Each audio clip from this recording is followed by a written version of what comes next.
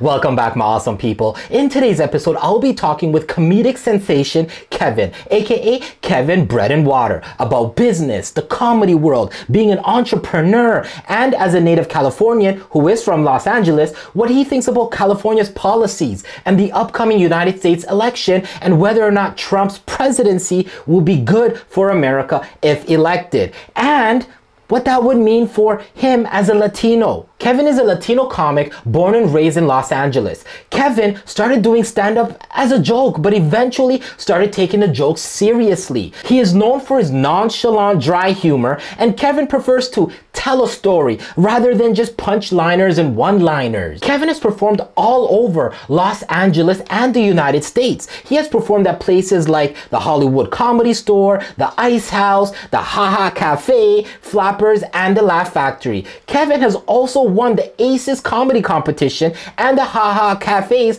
Next Comic Standing. So get into this episode with me. All right, my awesome people. So I am here with Kevin, also known as Kevin Bread and Water. So Yes. Kevin, Yeah. tell us more about yourself. Who are you, your background, living in California? What's going on? My name is actually Kevin Paniagua, which in Spanish means bread and water. So pretty much I just translated it on Instagram. But I am from Los Angeles, California. My parents immigrated to this country. They're from El Salvador. I'm first generation. Lived in Los Angeles, California my whole entire life. So I've seen, I don't want to say the decline, but I've seen the decline, firsthand, in neighborhoods uh, that I grew up in. They look worse now. But I am a stand-up comedian. I've been doing comedy for about 10 years, hitting the stages, hitting the open mics. And because because it seems like comedy has transitioned into the social media aspect. So I kind of pivoted to social media, which is where I kind of developed like a small following, uh, mainly by criticizing the Democratic Party, which is, I think, my forte. And yeah, it's been fun. It's been a fun ride. And you know what? As you're going through this journey, seeing, your state, your neighborhoods not doing as good as they used to be, is this what kind of maybe inspired you to be a comedian, kind of using comedy to not, you know, criticize or talk about, but kind of show important features and important things that's going on in a comedic way? When I started comedy, no, that was not. I started comedy mainly, I think, because of I was in a rough.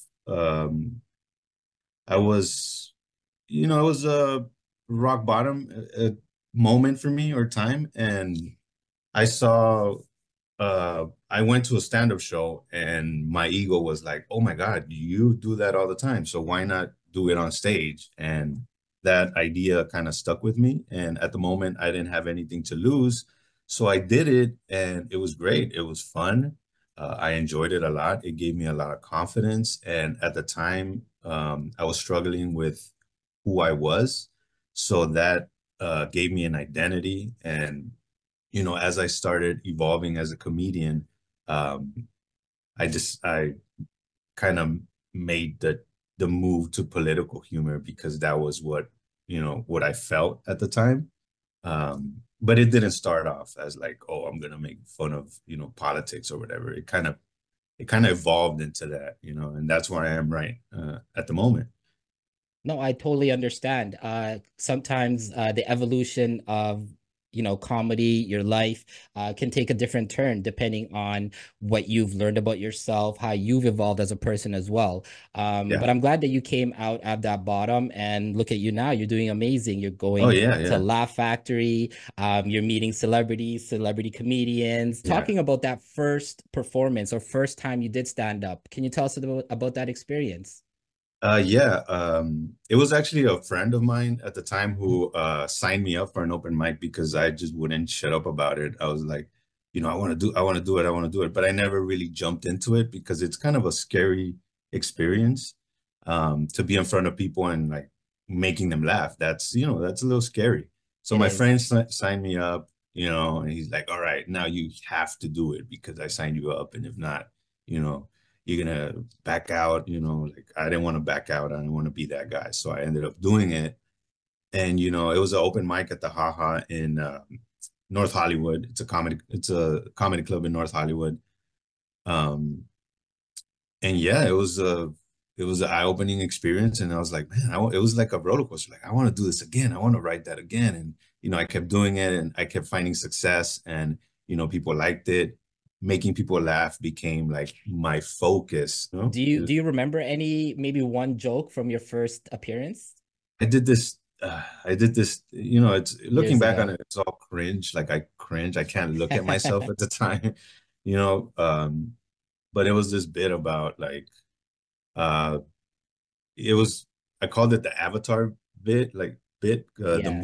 based on the movie Avatar, where I like went to a Home Depot and like bought some blue paint and like covered myself in it and got high from the fumes, and like it's pretty cringe looking back on it, but it made people laugh at the time, and I think a lot of things that we did back in the days when we look back on it is totally cringe right now. I know at oh least yeah. a million and one things that I've done in the past where I look Oh back and sure. I'm like, okay, I should not have done that. So Yeah. when you're writing I know now you're kind of more in the political part, but your material, does it just come from day to day things that you see? How do you create your material? But my material started making fun of like my life, at the time. Now it comes from like what I see around me, because I do like going to what open mics. I don't know if you know what open Oh, mic is, definitely. Yep. and that's where most of my material comes from when I'm sitting there. There's something about the energy of being like in that area where like, you know, it's kind of like going to church, and like you have these whole you're in that energy of like Oh holy yeah. energy. So when you go to open mic, Something takes over. yeah, you're kind of in that comedic energy. So I like to record myself, and then I'll listen. But when I'm on stage at the open mic, I try to just talk, and that's pretty much how I formulate my joke. Because then I'll go back, I'll listen to it, and I'll write, I'll see what responses I got, what's good and what's not. Most of it is not good, but you do get some gems Because I from do that. hear that when comedians write their jokes, it's not just a one day activity. They might have a joke that they wrote on Monday. They might sit on it for a week or two, come back to it. It's kind of like a process. Is that something Yeah, similar that you go through as well? yeah, and some jokes expire. Like you could, like, I had a joke about Nancy Pelosi, like um, that expired because it's no longer relevant, and it's no longer in the zeitgeist or whatever. So it was funny at the time, but now it's like it's no longer relevant. It's got So to be in the moment kind of thing. especially with political humor, it has to be like you can't be making Bush jokes. And it's the same with, I would say, many of the social jokes. So jokes that deal with social issues, right? You're not going to make a BLM joke now. You could have made it a few years Yeah, ago. yeah. So no, I totally understand. And so what would you say is like maybe a memorable moment out of your years of comedy? One moment that stood out the most to you? Was it maybe meeting one of your favorite comedians, or maybe just getting an opportunity to do a massive show that you weren't expecting? What was like a memorable moment? Uh, I would say just being like, because being selected to perform at the Laugh Factory as one of what they call fresh faces, you know, because in order to get there, I would have to camp out, for hours outside the Laugh Yeah. Factory just to get like 2 minutes. And then I did that a few times. And after that, I received an email. They're like, hey, we want you to, perform at our what they call fresh faces. And then they put that video online, and just reading the comments was kind of surreal because there was so many positive comments, and like, it was the first time that I experienced, I would say, online success from my set, because, when you perform it, and it's right there in the moment, and then it just leaves. But then the Laugh Factory posted my video, full video, posted it online. It's still there, and the overwhelming love that I got from the comment section, which the comment section is a very very toxic Oh, 100%. environment, and it speaks the truth. So for me to see that love that I got, when I was still early in my career, that was a great feeling, and it made me more confident in myself. I can imagine. And especially with social media comments, you got the trolls, you got the bots, you got the ones Yeah. who don't like you but will still watch you. I It's love the social media comments. it They're so is. sometimes it's funnier than the post. It actually is. Sometimes you'll have that one comment and they have to pin it, but somehow they don't pin it. But Yeah, no, I yeah, totally understand. So, what were some of your like comedic influences? Like, for example, I grew up in the time of Def Jam comedy, BET Comic View. yeah, I'm sure you remember all those very kind of smaller comedic acts because it wasn't as popular as it is now. And yeah, my top three, I would say, would be like Dave Chappelle, Cat Williams, Bill Burr. Those are some of yeah. my favorites. So, what were some of your favorites or influences? Funny thing that before I started doing comedy, I didn't really watch stand-up comedy. Like Oh, I didn't even know it was like a thing. I knew of like Chris Rock and like, yeah, I knew Dave Chappelle as a sketch comic, you know, until I went to see my first comedy show, which was at the John Lovitz Theater in City Walk in Los Angeles, which is not there anymore. Then that's when like, oh my God, this is a thing. Like people go on stage and just make people laugh. That's a thing. yeah, I felt like I was doing that amongst my little friend group. You know, and that's when I started looking into comedy and like seeing like big comedians and like watching their stuff. Of course, Cat Williams is still one of my favorites. nice. There's also this more obscure comic that I like, Rory Scovel. I don't know if you've ever heard of I him. He's haven't, but I'll definitely check them out.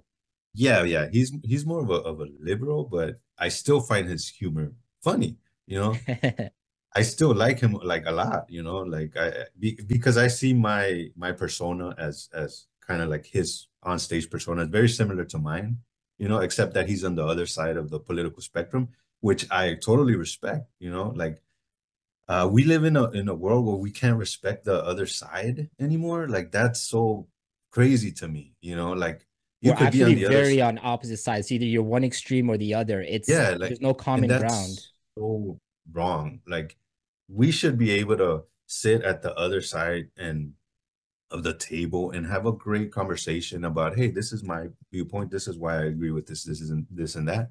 And you should be able to do the same without us hating each other. And that's the beauty of comedy, right? There's no box that comedy can be fit in. Everybody has their own style, their own way of doing it. But unfortunately, I'm sure you probably see this too. But comedy is starting to become boxed in. It's you Yeah. can't say this, you can't do that. You're offending this, you're offending this person or this Mhm. whatever person is. But at the end of the day, growing up, that's why I love comedy. I loved comedy. I always thought of, okay, maybe I can go on stand up and do Hey, maybe something. you should try it.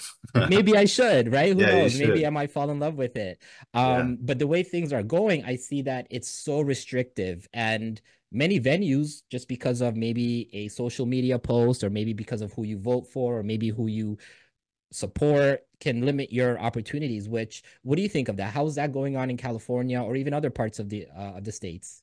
I think it's an issue because you should allow people to just, whatever side of the spectrum is, you should allow them to like express themselves.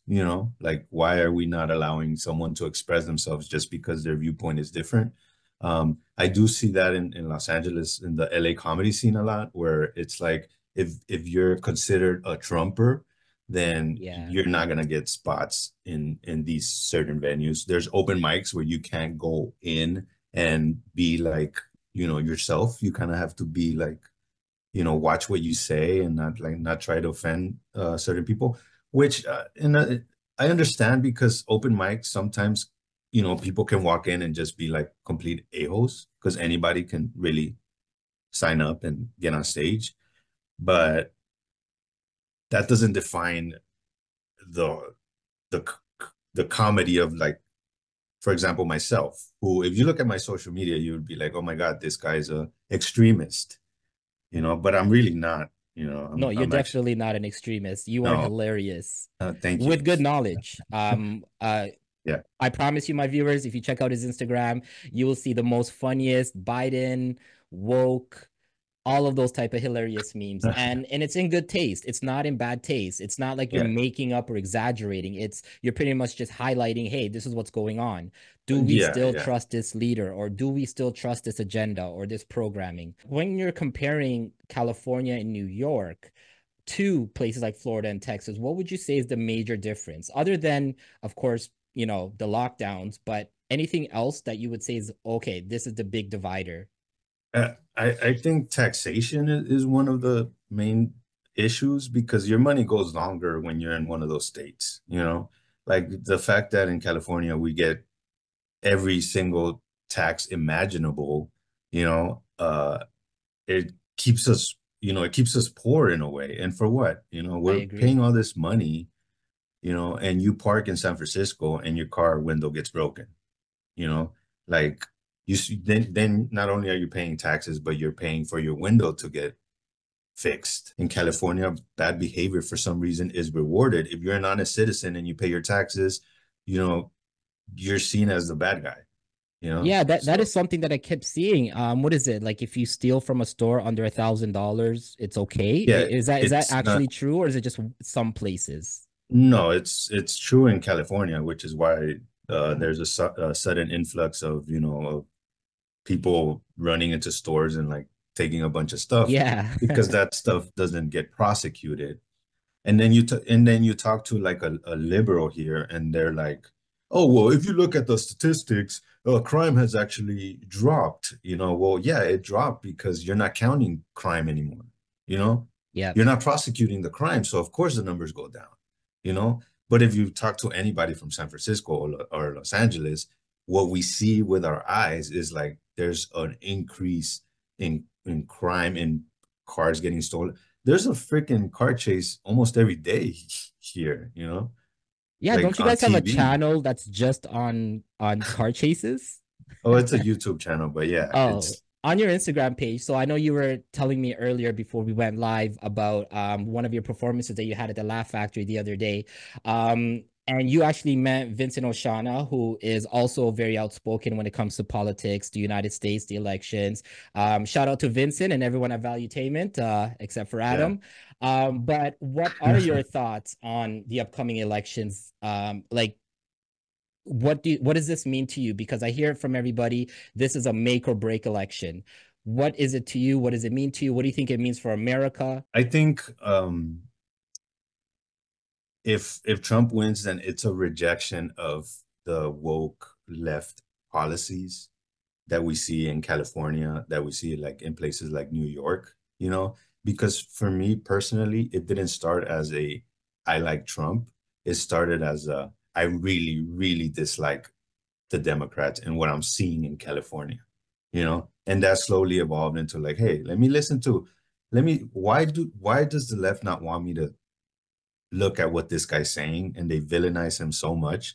But then I listen to his speeches and I'm like, wait a minute, this guy's not as bad as the picture that they paint, as a Latino, I'm supposed, as a Latino in California, we're supposed to follow this one party just because of my race. I'm supposed to be like a Democrat, I reject that. I totally reject that. Like just because I'm a Latino, I'm supposed to follow this political party like blindly. Like, no, I reject that. You know, I'm And more of as you a and should, because I'm sure you see it the other side too, where the Black community are kind of forced and pushed into voting Democrat as well. And if you don't vote Democrat, it seems like you, as they say, love the slave master. They consider the yeah, Republicans the slave masters, when actually, historically, it was the Republicans that actually pushed for the end of slavery. For those that don't know, fun fact, mm, but yeah, it's a divide and conquer tactic where they're pushing certain races to vote for certain type of parties, with under many lies and propaganda, and so on. Because the past week I've been hearing about something called Project 2025, where it seems like if you vote for Trump, blacks are going to be enslaved again. Somehow that's yeah. the It's some yeah. ridiculous. There's some ridiculous, comical stuff in that project or whatever. You know that when I read it, I was like, what the, like this is so over the top. You It know, is. it's so over the top. It's almost like cartoonish. You know, the fact that this is even mentioned. You know, but it is propaganda. Like I feel like our people are not aware of the propaganda that gets pushed from this political side of the spectrum, you know, because they're so afraid of the other side, because the other side has been labeled as like racist, you know. Yeah. But hey, I feel like the other side wants me to keep more of my money, and I'm all on board for that. You know, if I can keep more of my money for my family and my children, then hey, I don't care. You know, like I'm going this side because this side is telling me pretty much I can keep more of my money. One thing that I've realized is the Democrats have always been all about spending. And people ask, where's that money coming from? Of course, it's going to come from taxation, taxing. Right. It's literally, and it's also here where I am, where everywhere you go, you're being taxed on something. It's for this group or for this initiative or this agenda or this project. But then in a few years later, nothing has really been accomplished. And where did that money all go? And I know right now with what's going on globally, I mean, at this point, I think Canada and America together have probably sent about $1 trillion in aid, whether it's military, finances, whatever it is across the Yeah. world. When we have our own people out here living in tents, living in not even day to day, they're living week to week because they don't know what to do. So, what do you think about Unable that? to. Yeah, like what do you think about that? Should we continue helping? Hey, I don't mind helping other countries, but just dumping money and not knowing where that money's going or if it's being accounted for, I think that's the big issue. See, the issue like with taxation is that you're sending all this money, right? As a individual, we're paying all this money in taxes, and whoever is managing that money, it's an issue of mismanagement because the money is not being properly managed. If you know, there's this idea of like, oh, tax the rich, right? Whatever, yeah, great idea. But then you tax the rich, and where does that money go to? So what's the point of taxing if that money is always going to disappear or end up in the wrong hands? You know, like in California, uh there was this initiative or whatever where they were using $5 million of taxpayer money to fund alcohol for the homeless. You know, Wow. so they were paying $5 million to fund alcohol for free alcohol for the homeless. Now, in what world is that even a speck of a good idea? Like, hey, That is wild. let's get taxpayer money so we could buy alcohol and keep the homeless drunk. You know, like who came up with that genius idea? You know, priorities, right? Because what they'll say is like, oh, where's your compassion? Where's your compassion? Well, okay, where's your compassion for the woman that has to wake up at 5 a.m. in the morning and use public transportation only to be accosted by a drunk homeless person, which got drunk from taxpayer money? You know, like That is diabolical. Diabolical. my compassion is for the lady that's waking up at 5 a.m. in the morning to go to work and has to deal with all these crazy homeless people who are either drunk or, you know, on one. That's where my compassion is. The fact that someone can just rob a department store or a liquor store and just not even be arrested is insane. You know, That there needs to is. be in order for society to function, there needs to be consequences for bad behavior. And we're eliminating the consequences of bad behavior because of what? Because of you know, compassion? Like that's ridiculous. Where's the compassion for the honest working people? There seems to be no compassion there, you know? It seems like we flipped dimensions. It's like the ones that are irresponsible are getting the princess treatment, and the ones that are responsible are kind of just left to do on their own, no support Yeah, or barely any exactly. support. And if you ask for support, what are you thinking? There's someone else worse than you. We got to help that person out. Like, I'll Yeah. understand if you're in a horrible financial condition, but if you're stealing from stores, you're literally using taxpayer funded alcohol programs, you're at injection sites. I think that needs to be addressed before we start sending billions and billions to something that we don't even know where it's going technically. Yeah, exactly. Because I think, what do you think the number one issue right now is for the elections? Like the number one topic that everybody kind of is on the fence about that will make a difference in their decision? Is it Uh, housing, or is it just more like taxation, or is it more, let's, as Trump says, make America great again, let's focus on America, or should we continue doing what we're doing? I think the America First issue and also like the immigration issue seems to be like a big Yeah. a big thing, like so I think those are the make or break deals. I think even a lot of liberals are seeing that like you can't really have an open just a wide open border, that's also not conclusive with a functioning society. And you know Um what? Like just from what we see over here, we also kind of look at it weird that your borders are open. And we see videos of people literally just walking across. It's like and there's like sheriffs and there's police officers, and they just kind of say, "All right, yep, just yeah, don't run, just yeah. go in, take your time."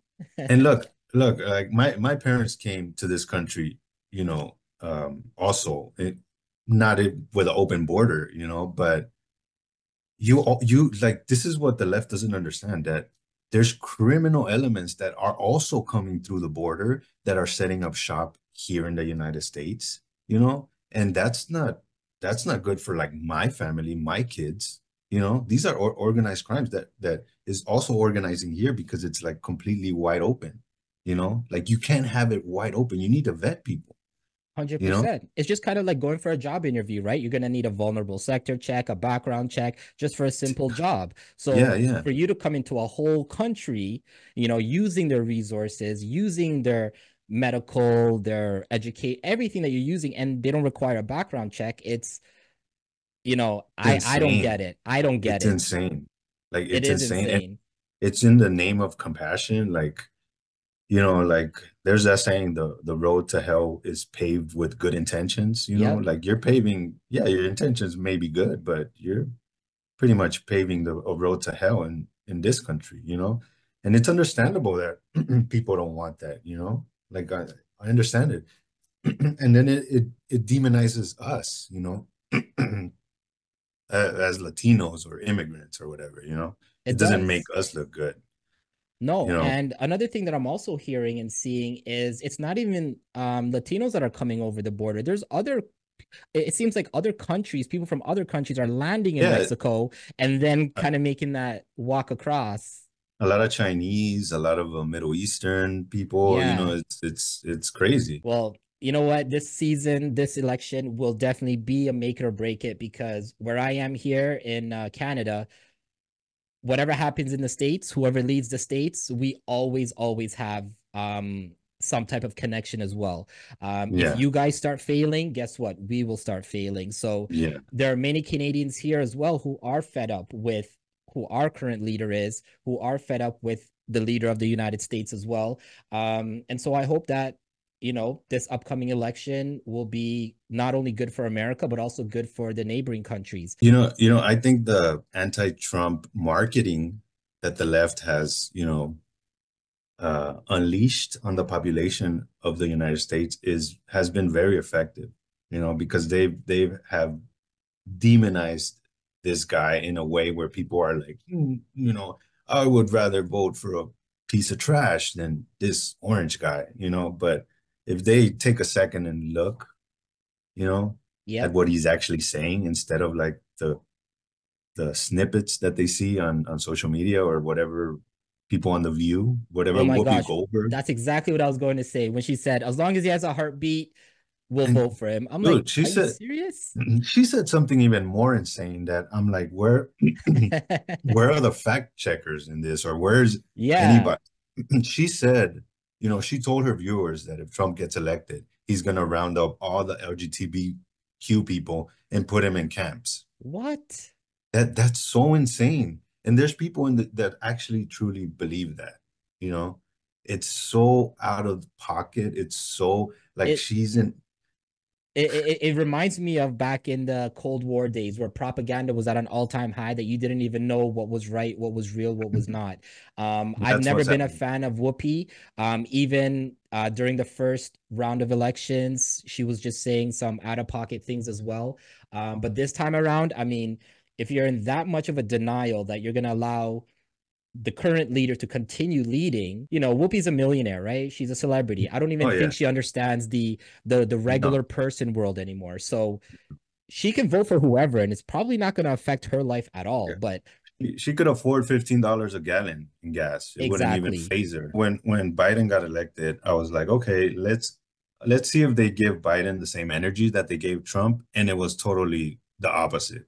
Like the salt, they fucking they didn't even give him handheld any him, energy. They no just, energy. yeah, They let this guy just get away with anything and just do and say whatever he wants, you know? well, Which is why I maybe, started making fun of him on social media because I felt like, okay, now this guy deserves to be yeah, clowned. clowned 100%. All right, so Kevin, one more question.